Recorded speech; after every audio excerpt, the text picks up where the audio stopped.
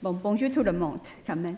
Bon, alors, la transmission du bouddhisme indien en Chine nécessita la tradition et adaptation de textes chinois, textes indiens transmettant des enseignements du Bouddha Sutta. Les règles de discipline monastique et traités commentaires doctrinaux. Les textes traduits, l'un pour la plupart, étaient dans les bureaux de tradition officielle. Ceux-ci comprenaient les membres du clergé bouddhique chinois et parfois les leaders bouddhistes, souvent les hauts fonctionnaires de la cour impériale. Et presque obligatoirement, un ou plusieurs moines bouddhistes venant notamment de Ajisanta ou de Nantes.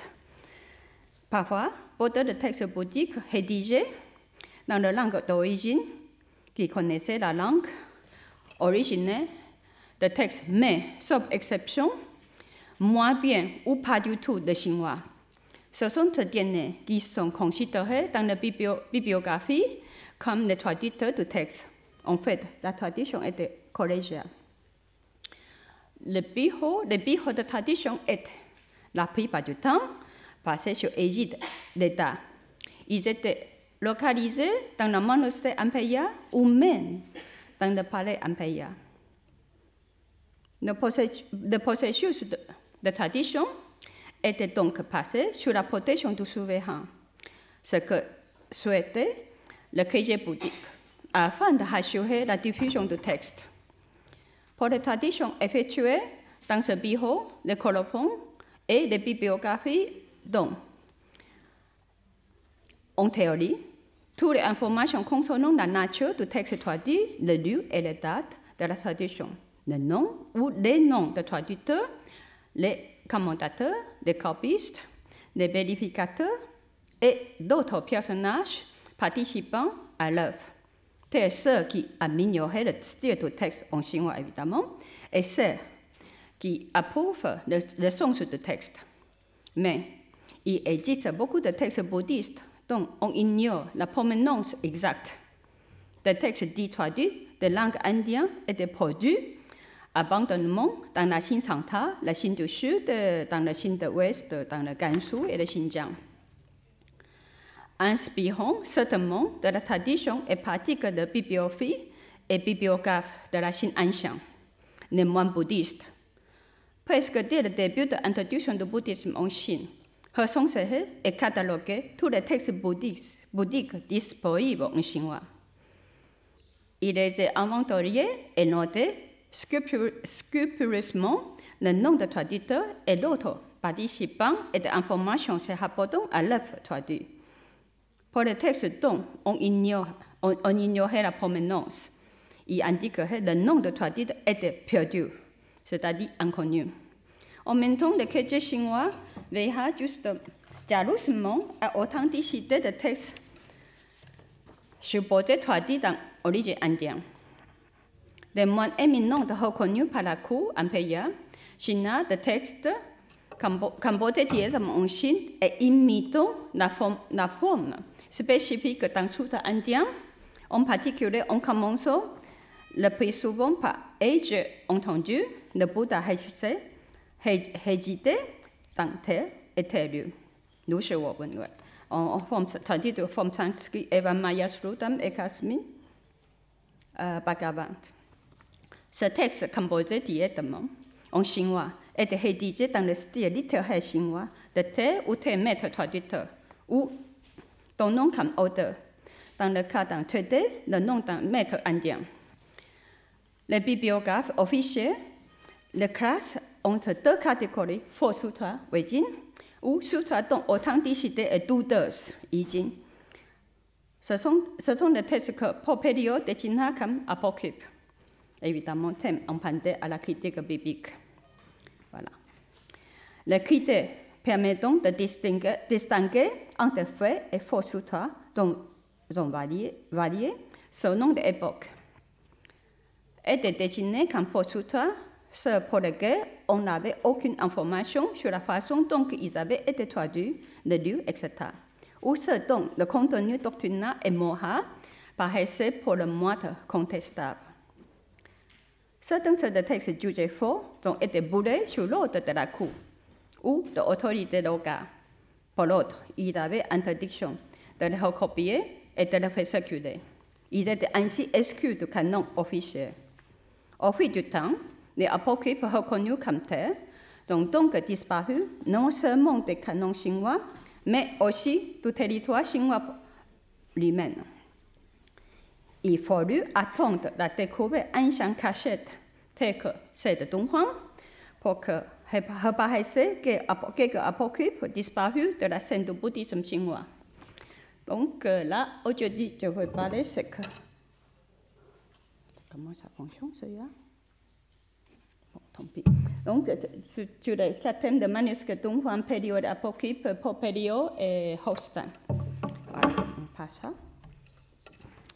Voilà, la découverte, le lobe du XXe siècle de manuscrits peinture mobile sur papier et diverses étoffes, datant du 5e ou 11e siècle.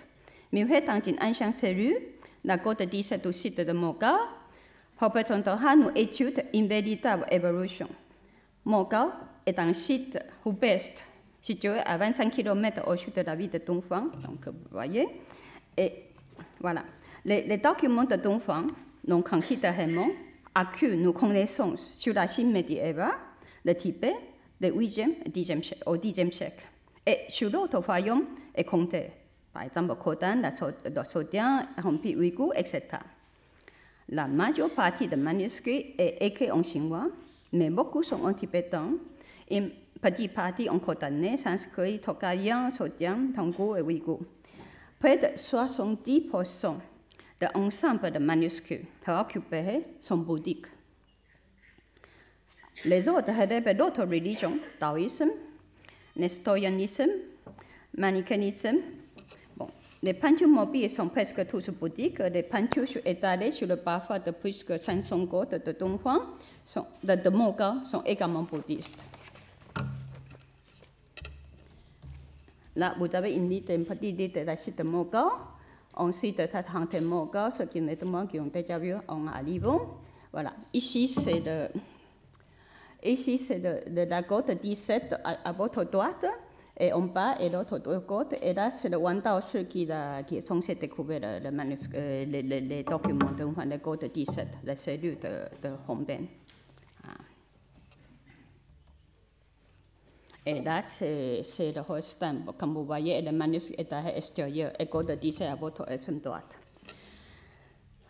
En 1908, Popério s'est trouvé encore à Dunhuang, dans la cellule même où était déposé ce document. Oh, ça, c'est la photo actuelle. Alors, voilà, une photo bien connue. Alors, ce document, le saint des saints, selon son expression Popério. Lorsqu'il fit part de sa découverte dans une lettre adressée à académiciens et mécénats, cette lettre contient une intéressante description du site et un paumé, mais pertinent aperçu de documents qui dépouillaient. Pério remarqua déjà il y avait parmi eux le texte depuis longtemps disparu. 3 ans après son retour de Dunhuang, il prononça à l'Académie d'inscription et belles-lettres le 5 mai 1911 une conférence intitulée le rôle des apocryphes bouddhiques en Asie centrale et en Chine. Lors du collège supérieur en 2008, Mme Françoise Wantoutin a donné une vue d'ensemble des études de Pério sur le bouddhisme, mais son texte sur apocryphe bouddhique pour lancer devant l'Académie reste peu connu. Il faut dire qu'il est inédit. Il fut seulement la moitié d'un cours de rapport publié dans le compte-rendu de Sciences Académie en 1911 et dans le journal asiatique de même année. Paul Doméville, en 1945, dans un texte en hommage à Popério, en signalant l'existence. À ce jour, cette conférence reste toujours inédite. Voilà, ça c'est le manuscrit. D'abord, je tiens à remercier M. Jean-Pierre Daïti qui m'a passé ce texte, qu'on fait signaler le texte de Pério inédit, et aussi à Mme Christine Moyer qui l'a aidé par transcription. Voilà. Donc, le texte de manuscrit de 25 pages de petit format, comprenant environ 4500 mots de cette conférence propériole. Et ce texte est une brillante introduction au apocryphe bouddhique chinois. Pério donnait 16 titres de sutta douteux et apocryphes disparus depuis près de 1000 ans, ou tout simple, inconnus des canons, retrouvés par lui dans les manuscrits rapportés de Dunhuang. Ces 16 apocryphes sont seulement issus d'un premier débrouillement. Pério le savait. Il écrivait « La liste s'allongera encore certainement ». Sa conférence prononcée devant une public savante, mais probablement connaissant peu ou mal le bouddhisme chinois, est divisée en 4 sections, numérotées et non sous-titrées. Là, vous voyez la première section. Dans la première section, il a recensé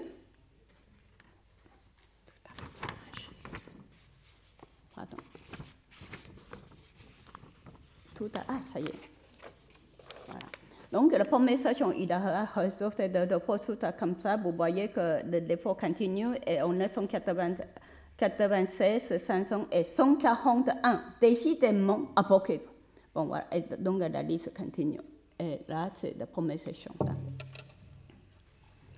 La présentation de conférence, la présentation de la littérature apocryphe retrouvée dans la grotte de Dunhuang commençait par évocation du célèbre sutra fabriqué, le sutra fabriqué au IVe siècle par un taoïste nommé Wang Fu, le Fa Hu Jing, le fameux sutra de la conversion des fous, remarqué dès son premier tri en 1908 dans la grotte de Dunhuang. Ce faux sutra décrit comment Lao Tzu, vénéré comme fondateur du taoïsme, avait voyagé en Adisanta et en Inde, où il devient le Bouddha. Donc, le Bouddha n'est que de l'incarnation de Lao Tzu. Ce texte fabriqué de toutes les pièces, dit Pério, occupa une place centrale dans l'histoire de la lutte pour la prédominance d'un État qui prétendait près de 1000 ans, du 4e au 13e siècle, mise aux prises bouddhistes et taoïstes. Et Pério écrit ensuite.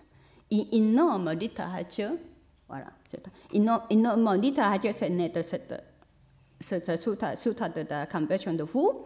Et bon, ça, je viens de le dire. Bon, alors, qui marquait le roi bouddhique en attribuant le bouddhisme, une origine chinoise, flattait doucement l'orgueil national. Enfin, le taoïsme succomba et enfin le 13e siècle, etc. Bon, disparu au 13e siècle.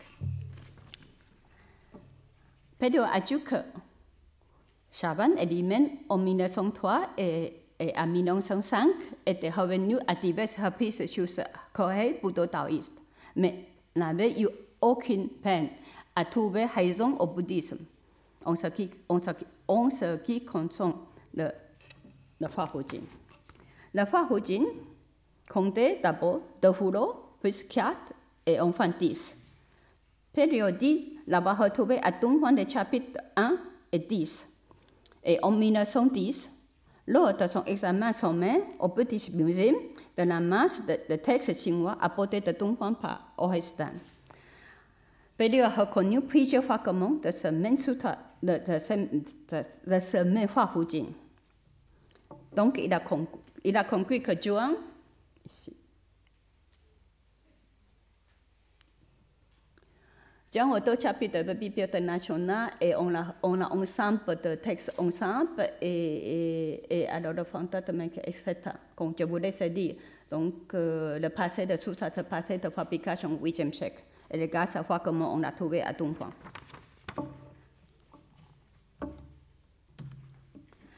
Dans la section 2, Pério énumère le titre de 8 sutras que je ne vais pas vous lire. Tout ce sutra, c'est texte qui est traduit lui-même en français. Et ceux qui travaillent sur l'apocryphe reconnaissent tout de suite que ce sont tous apocryphes. Dans la section 3, Pério interrogea sur l'origine de cette littérature apocryphe. À première vue, c'est une production indigène du bouddhisme chinois. Mais le sutra de Tripusha et Parika, rédigé sous le ouais du nom entre 454 et 465, est susceptible d'une interprétation légèrement différente. Le ouais étant en rapport étroit avec le bouddhisme de Ajisankta, un texte du bouddhisme turc, le Tishastritstika, excusez pour la prononciation, le titre en turc, atteste la popularité dans Haute-Asie de cycles de Machang, Tripusha et Parika. D'autre part, il existe un texte de Sunyagapa étudié par Shivan Levi qui peuvent ensemble, de par l'horizon géographique, avaient été élaborés dans la Haute-Asie. Pelliot constate donc que pour certains au moins de ce apocryphe, influence étrangère, et plus particulièrement du bouddhisme de Ajisankta, ne doit pas être écarté. Pour confirmer l'origine ajisantrique de certains apocryphes, Pelliot donne exemple de sutra de cause et effet du bien et du mal, c'est-à-dire Sangha Ngojin, en Sodian. Et vous avez le manuscrit Sodian, Sangha Ngojin, et là, c'est la famille Cao de Dunhuang. Voilà. Et donc, pour lui, c'est qu'il semble qu'existant de mes sutras, en fait, ce sutra, Pelliot ne savait pas que, à son premier dépouillement sur tous les manuscrits, il ne savait pas que Sutra Sangha Ngojin, en fait, il y a des copies dans le manuscrit en chinois même. Et il pensait d'abord que c'était peut-être le Sangha Ngojin chinois, c'est traduit de Sodian. Voilà. Mais en fait, après, quand il a rédigé, est-ce qu'on est ici? Ah oui, quand il a, en 1926, quand il a travaillé avec Robert Gautier et avec Amy Benveniste, il a abandonné son idée que l'apocryphe sera fabriqué en Ajisankta, traduit en chinois. D'accord? Et bon, c'est vrai qu'il y a des textes rédigés en Ajisankta, mais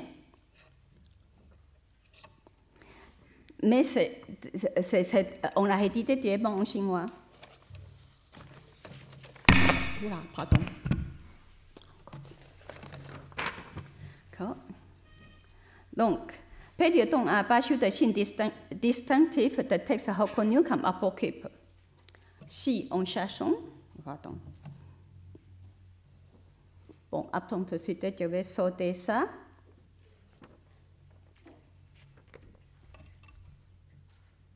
Voilà. Donc, le signe distinctif de apocryphe. C'est-à-dire, si on cherche quels sont les signes de distinction reconnus en ce qui est en commun, ce sont bien des croyances populaires assez basses, étrangères à tout souci de métaphysique.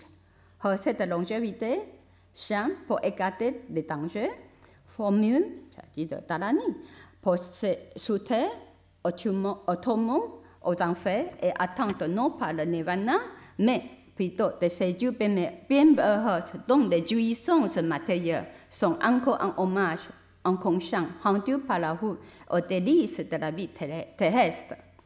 Certains de ces œuvres ont joui une fortune si grande que l'orthodoxie a dû compter avec elle. Et ensuite, il a parlé de du Shihuanjing, que c'est de Wulodong. Et ce sutra, donc, on a pensé que c'était très tard, c'était une fabrication, on pensait que c'était au 11e siècle. Ensuite, le fait de trouver à Dunhuang, c'était prouvé que c'est au 10e siècle. Je vais vous sauter l'histoire du taoïsme, le canon taoïste à faire, ça c'est pour les taoïstes ici présents, et on a beaucoup avancé quand même sur le canon taoïste. Bon, voilà. Bon, conclusion de Pelliot. Les apocryphes bouddhiques ont servi en quelque sorte intermédiaire entre les deux religions, bouddhisme et taoïsme, beaucoup plus que le traité dogmatique que par les sutras orthodoxes. C'est pour cette littérature extra-canonique que le bouddhisme a pu lutter contre l'envahissement du taoïsme et de cette mix qui ont pollué au Moyen Âge. Il a duré en se montant indulgent aux pratiques de la dévotion la plus terre-à-terre, en relançant à son originalité doctrinale, en cessant dans une large mesure être lui-même. Les apocryphes retrouvés à Dunhuang nous permettent de voir que même au temps de sa prospérité, il devait se prêter à bien des compromis. C'est toute une section jusqu'à ici insoupçonnée de la littérature religieuse de la Chine qui revient pour nous dans ce texte. Pour eux, nous pouvons juger du passé et mieux comprendre le présent. À ce titre, ils vont paru dignes et signalés. Donc ici, c'est ce texte de Pédio parle d'apocryphe bouddhique et il n'a jamais revenu sur le sujet. Et je voulais bien de passer de deux successeurs de Ptolémée, voilà. Mais le flambeau a été repris par son successeur au Collège de France, Ptolémée, qui, après avoir signalé de recherche de Pédio, souligne que le texte apocryphe forme un des compartiments les plus curieux de la littérature bouddhique chinoise. Il consacra à cette littérature 2 années de cours au Collège de France, 1953 jusqu'à 1955. Mais dès 1929, il a travaillé sur le Da Sheng Ti Xun Lun, le traité sur la production de la foi selon le grand vécu. Et je vous prie pour regarder quelques le cahier de Pédio. Et je remercie infiniment Madame Amina Abdaham qui a bien voulu photographier tout le cahier pour moi. Bon, voilà. Donc je ne vais pas revenir dessus.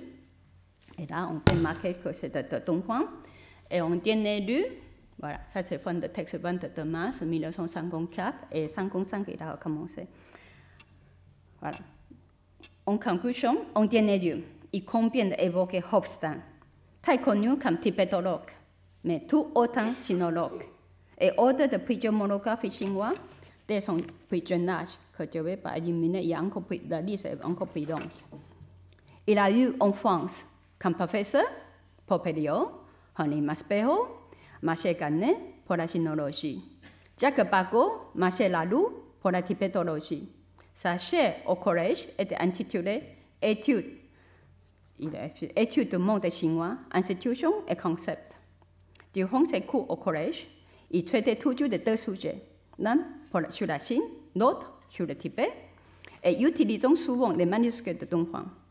Dans son allocution au colloque franco-chinois, les peintures murailles et manuscrits de Dunhuang, Stan signale que la découverte des manuscrits tibétains de Dunhuang a été décisive pour notre connaissance du Tibet ancien, c'est-à-dire jusqu'à nos milles.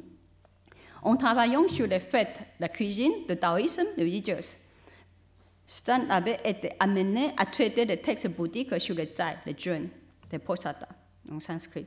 Donc, certains sont des amalgames de concepts indiens et pratiques taoïstes, c'est-à-dire des apocryphes bouddhiques. Ces 2 dernières années de cours au collège furent presque entièrement consacrées aux sutras, portant sur le schéma que vous voyez ici, sur ce schéma-là, sous ce centime. Voilà. Donc, enfin, les 2 domaines de recherche sur la Chine et sur le Tibet se recoupent sous le titre de la mise en pratique des conceptions dans le milieu chinois et tibétain à Dunhuang, 9e au 10e siècle. Son dernier cours était intitulé tout simplement « Recherche sur quelques apocryphes ».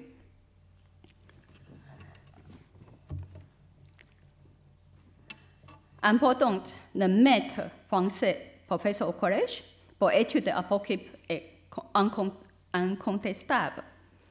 Ils en furent les initiateurs. Aujourd'hui, ce type d'études, c'est possible en France, de l'autre côté aux États-Unis et au Japon aussi. Nos collègues chinois travaillaient désormais sur ce sujet. Un premier colloque international sur le sutra apocryphe a eu lieu en mars de cette année-ci à l'Université normale de Shanghai Shihuan Daxue. Les recherches de l'Institut de Dunhuang, que nous avons 2 chercheurs qui sont présents ici, donc l'Institut installé même sur le site de Mendegold, qui travaillait sur la peinture muraille donc apporter une contribution importante à l'étude de Sutta apocryphe en repérant et expliquant des peintures qui les illustrent. Tout ceci remonte en définitive Pope Leo. Je vous remercie beaucoup et à la place de Pope Leo, il y a toujours Hong Beng qui garde sa cellule. Bon, voilà. Merci.